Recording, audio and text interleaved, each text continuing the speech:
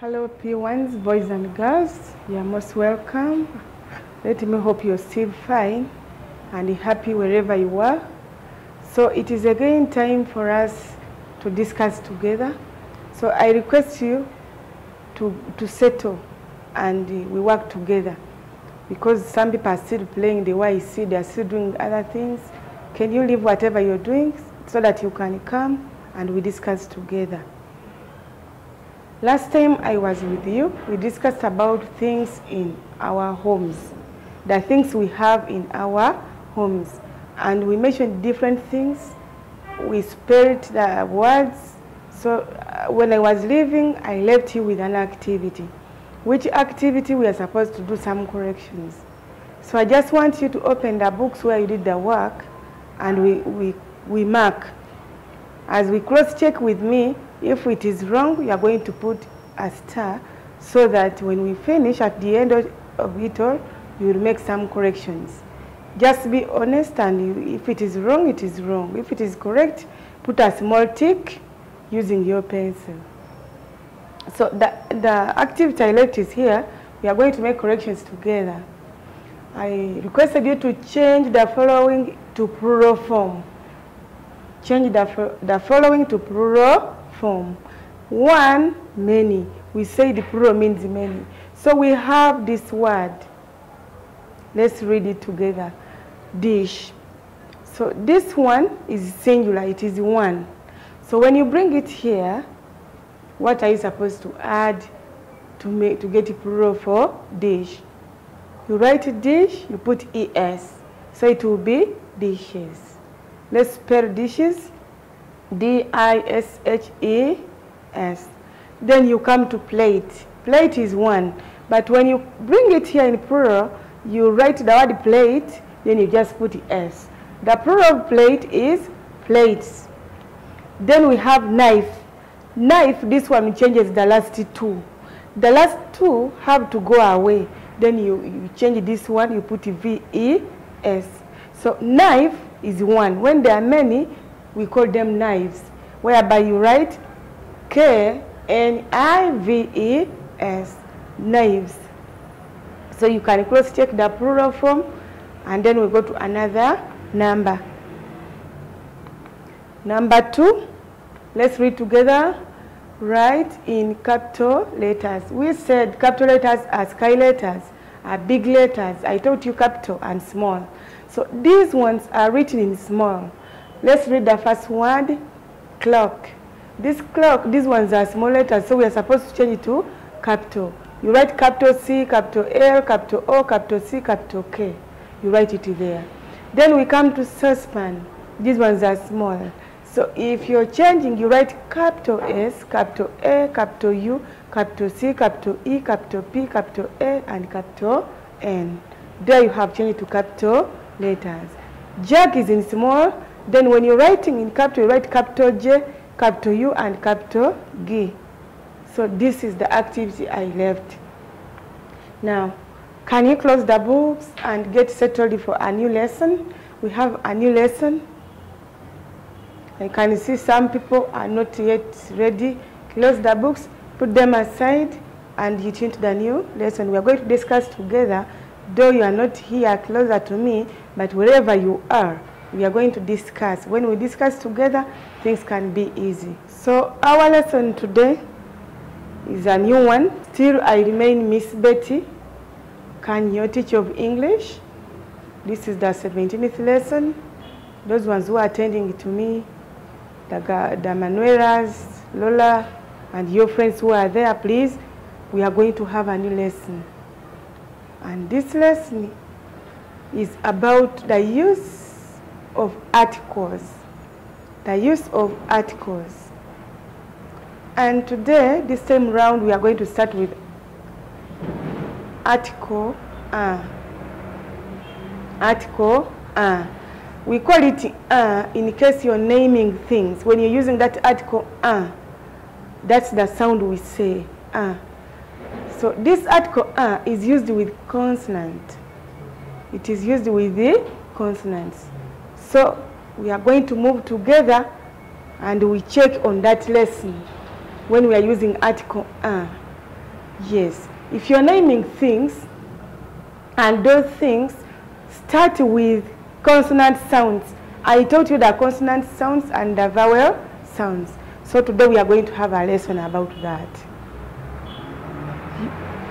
Use of and an. But we are going to concentrate on article Do you see how we write it?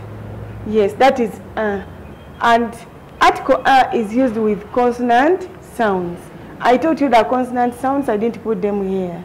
For example, when we look at this one, a book, article is here, but this sound b is a consonant. So you have to say a book. Why? The starting sound is a consonant. So we say a book. If you have one, you say, I have a book.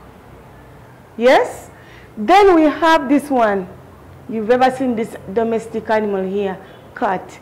You say a cat with a cat. Why do we say a cat? This k is a consonant, whereby a consonant goes with a. So you say, I've seen a cat. There is a cat. So a goes with this one. That is the consonant sound. Then we have this one also, a fish. A fish? Yes. That sound, if that letter F is a consonant, this one. That's why we say a fish. And we have various examples. These are not the only examples.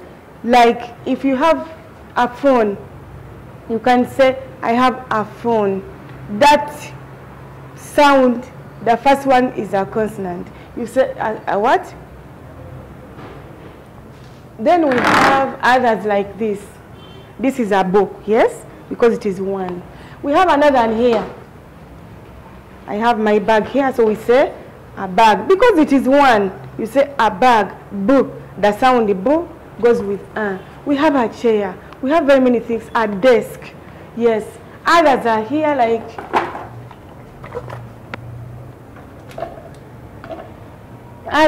like this one, duster, D. That sound D is a consonant, so you say a duster. We have this one here, books. Yes, it is the first one is a consonant, so you say a box. We have also this one. Who can name for me this one? Yes, another person is saying, I know. What is this? A marker. Marker is also, M is a consonant. Then what is this? Yes, someone has said a pen, yes. That P is also a consonant, so we say a pen. Then we have this one here. Who knows this item, this object? Yes, this is a classroom object. You normally see it and use it. What is this? Pencil. So if it is one, we say pencil. Yes, many people are contributing. That's good. I like children who are active. Yes, but the others who are still doing other things. Now, so when we are using it is very, very simple. Now, even in we can use the structure. We can construct sentences like, what is this? Like, what is this? You say, this is a box, or you can say, that is a box, or you can say, it is a box. Remember when you're talking about one and you're using article, that is a box. Yes, that is a phone. What can you see? What can you see? Who can answer that one? What can you see? I have something here. What can you see? Then another person has answered already. I can see a duster. But I have my picture here. What can you see in the picture? The picture is here. I want someone to think about it. What is that? Yes? So when you're answering the structure, what can you see? You start with capital I. I can see a book. Have you seen our article where it is? Yes.